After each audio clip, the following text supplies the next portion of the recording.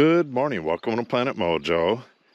It is real early in the morning. It's about 7:30, and I'm going to go through this vineyard and try to get it shoot positioned and hedged today.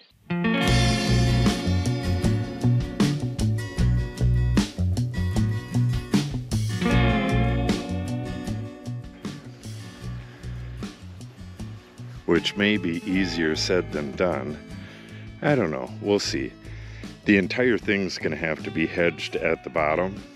I should be able to push all of these over to the wire with no problem. So I'll be able to get it positioned pretty easy. I already detangled this about a week ago, but it's still quite messy. I don't know. This is going to take a while. A lot of this stuff is already down to the ground. It gets that way really quick at this time of year. So I guess the only thing I can do is jump in and get started on this, and we'll see how long it takes. Today is an 82-degree day with very little humidity, so it's a perfect day for it. It's going to be hot, but it's not going to be unbearably hot like it has been. Yeah, it should be a lot easier to do any positioning because the bases of these shoots have lignified a lot since the last time I was in here. So you can move them around and they don't just snap right off. You have to disconnect them though. You can see all this stuff here. Lots of tendrils holding it together. Yeah, I definitely will need two hands. Okay, and then once I get everything hedged, I have to hedge it at the bottom and at the top. The aisles will be just loaded with leaf matter, and I got to get that out of here. You can't just leave it in here and let it decay or cut it with a lawnmower or anything like that, because it's a potential source of disease and you can't leave that in your vineyard. All right, we're going to start on row A and get this going. Okay, I worked on this all morning, but the neighbors were just crazy doing stuff this morning, so I really couldn't film. But you could see that I got almost every shoot down to the wire, and then I hedged everything that was hanging out. And like these right here, these are just not quite ready. Oh, that one can probably make it. There we go. Some of them just aren't quite ready, and then some of them up on top, they have a good amount of fruit on them, and I detangled them, and I want them to get some weight so I can tuck them into here at a future date. But you can see, especially like on this side, almost everything is going down to the wire. And like I said in earlier videos, the leaves look really funny right after you do that. But within a day, all the leaves are facing the sun, and it looks really nice in here after a day or so. You could see all the stuff that was cut out. Once I get everything over, I go through and hedge stuff, especially like this. Obviously, I didn't get everything.